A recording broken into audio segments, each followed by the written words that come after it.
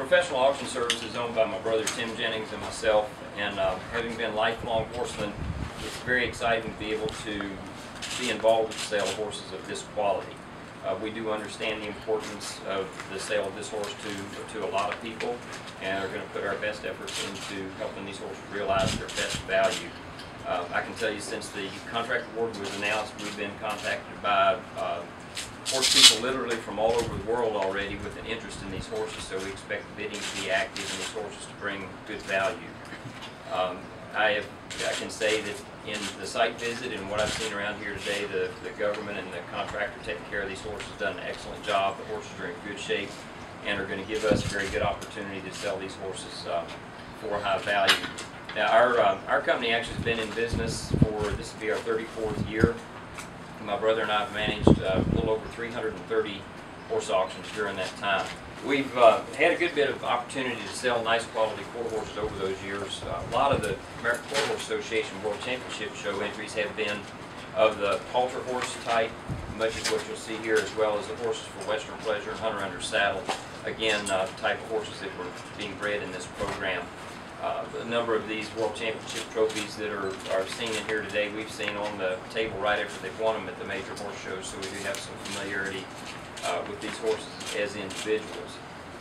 We've also had some opportunity to manage auctions for other major organizations such as the National Rein Cow Horse Association in Reno, Nevada, and the All-American Quarter Horse Congress, which is the world's largest quarter horse show in Columbus, Ohio. And you'll see the term Congress champion used a lot. That's almost equivalent to an AQHA world champion.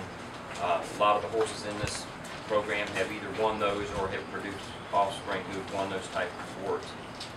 And what we'll be doing is putting a team in to supplement the care that's been done by the Marshals Service and the contractors here to try to prep these horses for sale to where they'll be appealing to a broad group of people. Obviously, in a group of 400 horses, you'll see horses of a broad variety of values. The world champions and horses that are the top show horses and their sires and dams with proven records will be at the top end of the scale.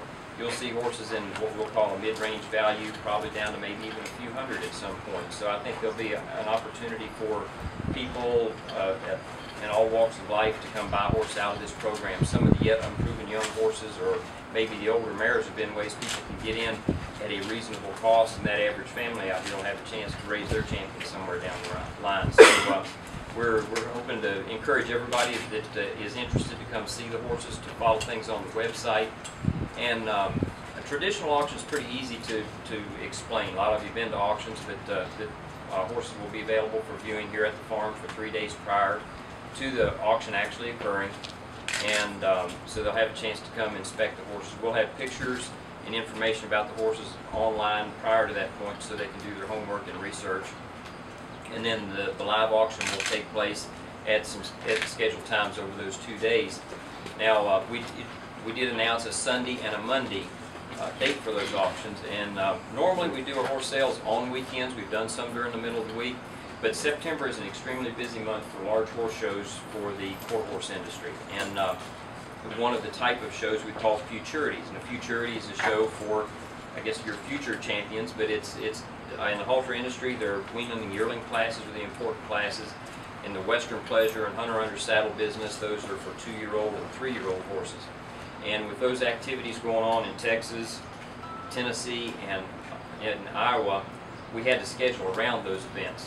One of the major halter events is going on in Iowa from the 19th through the 23rd. So in order to, one, take advantage of the proximity of those people coming from all over the world, and I've done right, I'm going to try to hide that under something here. But we scheduled to sell the performance horses. The Western Pleasure and Hunter Under Saddle horses will sell on Sunday the 23rd. And then on Monday the 24th, we're going to schedule selling the halter horses so that the people that attend that show in Iowa, which is only about 4 hours away, they can make time to come over and not have to decide which event they're going to go to. So we tried to do that, to schedule it, making it available to the largest number of people active in the industry that we can.